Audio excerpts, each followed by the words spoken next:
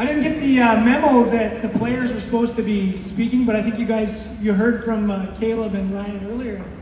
Maybe that was enough improv for one night, maybe. No, okay. Anyways, I just want to start off by recognizing this fellow down at the end right here. Ponoka is blessed to have Mr. McLeod. I'm personally getting a little long in the tooth, and I can confidently say that I've never met an athletic director, coach, and mentor that gives so much of himself to student athletes, to his school, to his community. He's an amazing, amazing person. I'm not done, sorry. He's out running at 7 a.m. in the morning with these kids. He doesn't even have to play senior high sports, and he's out running. He's revitalized our boys volleyball program here, got it started again. He's a badminton coach extraordinaire.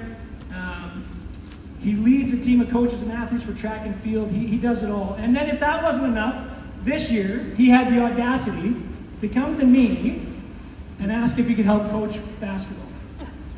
Unbelievable. The nerve of this guy. He is truly, no, I'm not done. He is truly incredible, and though he would not admit it, he shares a piece of the credit for every success in this room tonight. So please help me in saying a big thank you to Mr. McLeod.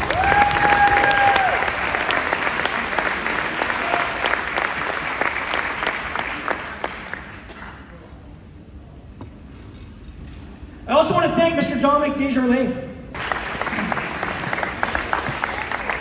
A fantastic young man that absolutely understands community commitment and follow through. I've worked with a lot of high school basketball players that want to come back and help coach and put that time in while they're still playing. And it doesn't usually go that well. It's usually tough to balance both. Never, ever, never have I had a coach as committed as Coach Dom. He did not miss practice ever unless he had basketball of his own, and he communicated with us always about that. He traveled with us to away games, he came to tournaments, and on top of that, we gave him the absolute worst jobs at practice. Like whatever the worst, awful, running the pad. Like all the time. We gave him those jobs and he kept coming back. So I'm just so proud to have the chance to get to work with this young man and get to know him. And I have nothing but the highest regard for him. So if you could thank him as well, I appreciate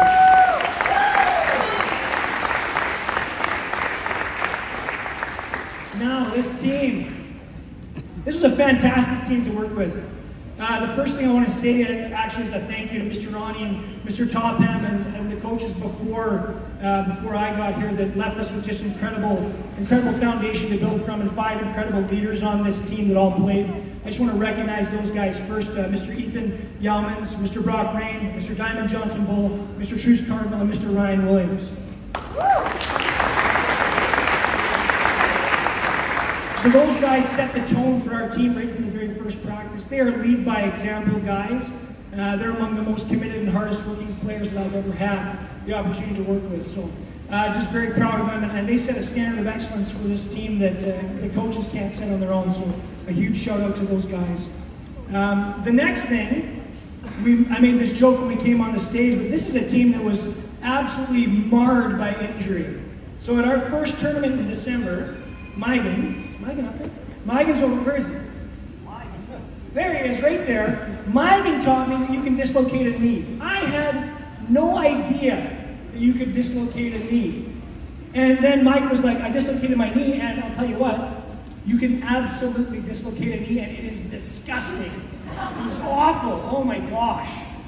Anyways, that was our first injury, and it just kept going from there. We lost Chase to a broken wrist, James to a broken finger, and Yo-Yo to a dodgy knee twice.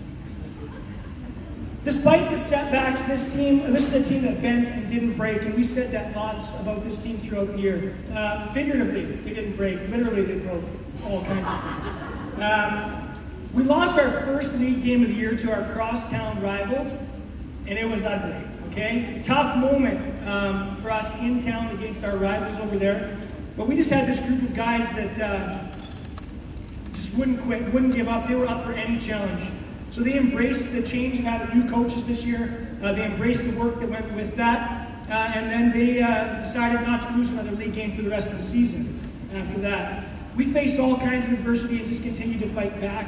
The highlight of the season was heading back to our crosstown rivals' gym and beating them in the 2J Boys Championship game in their gym. And by nearly a 40-point turnaround. So we lost to them pretty badly before, and then we beat them beat them in their gym at the end of the season, and that was a pretty big highlight for us, to win a band.